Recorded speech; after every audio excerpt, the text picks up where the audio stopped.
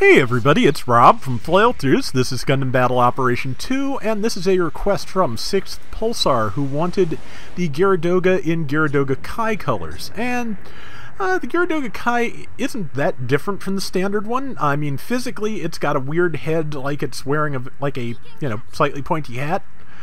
And other than that, it's just got some off-white in places where the standard Geara Doga has gray or green. So that's pretty much what I aimed for. Luckily, the color breakdowns worked well for that. So, and yeah, the Geara Doga is pretty good. I had a very hard time getting a round I was satisfied with for this request. It took me probably a month.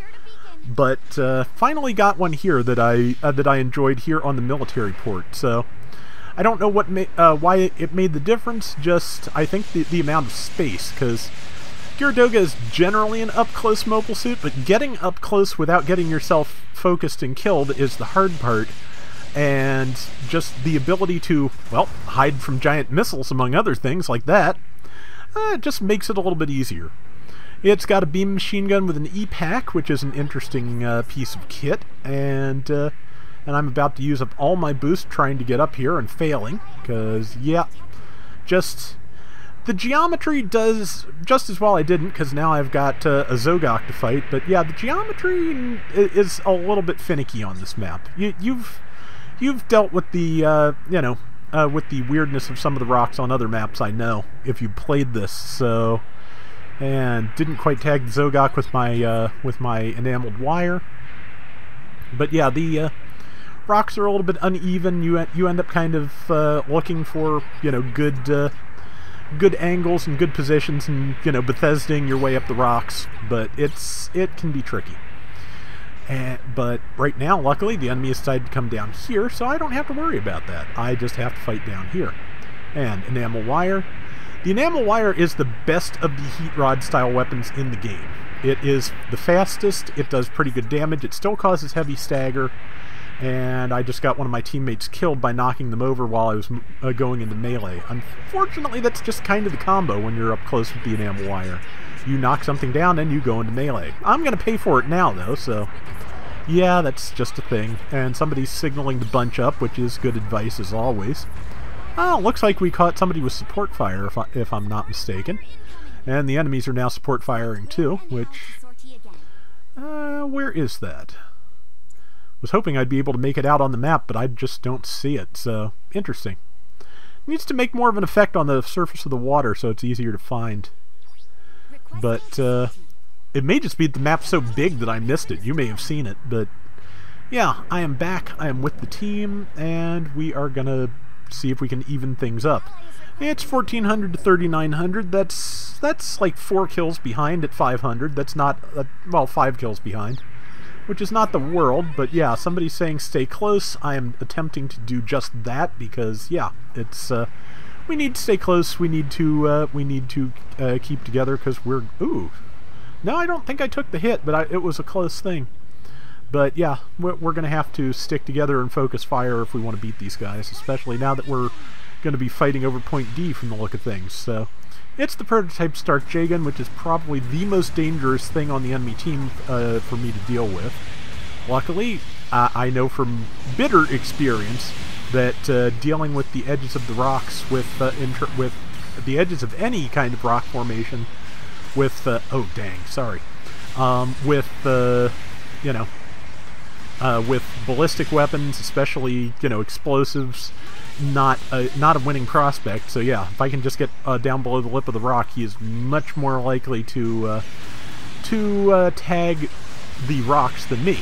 So managed to get that kill. We're all kind of that of course is the downside of sticking together is you end up competing for kills and knocking each other over a fair bit, but it can be mitigated if you're willing to try, and I am willing to try.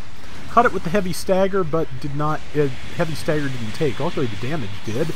And I got a kill. Saved the Desert Gelgug from Zogok damage there, hopefully. And this poor Hygog is about to have a very hard time. I think it's just going to try and get some damage in on somebody before it goes, and yep, I wired it, and now I'm going to fight the person who just spawned in.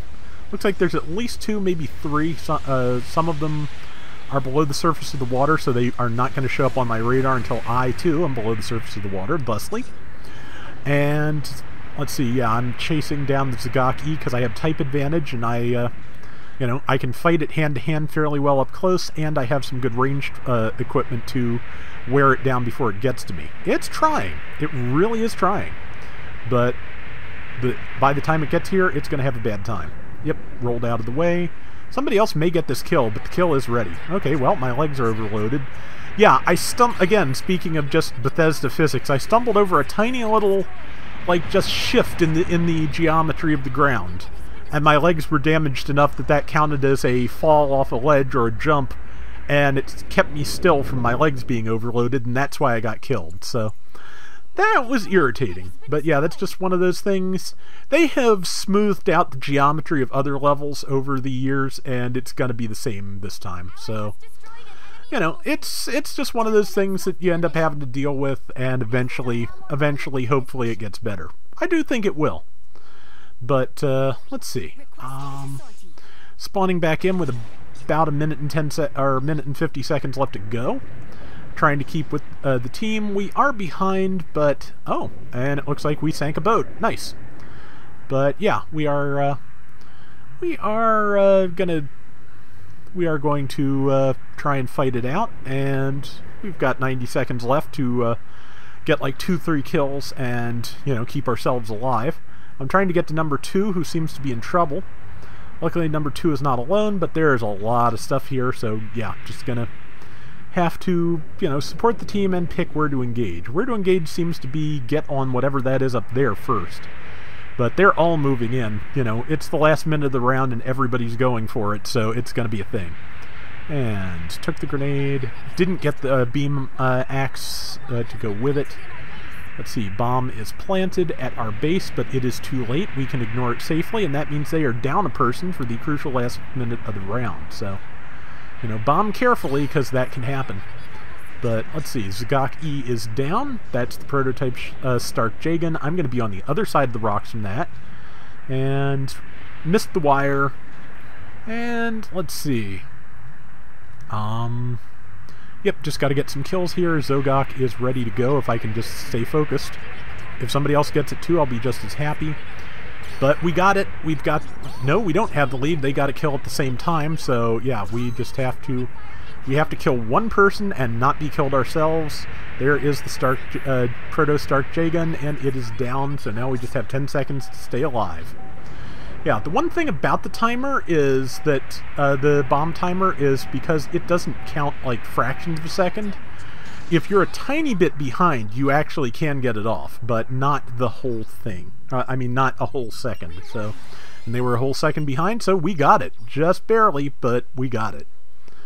And I was top score at 3,600, and I thought it was a pretty good round, so... Hope you enjoy it, Pulsar, and that is going to do it for today's Gundam Battle Operation 2. We'll be back soon with more. Till next time, everybody take care and have fun. Later! I'm still hoping we get Resin Schneider's Geara Doga, because there is another ranged weapon for the Geara Doga line that we don't have represented, so I think it's possible. I'm hoping so anyway.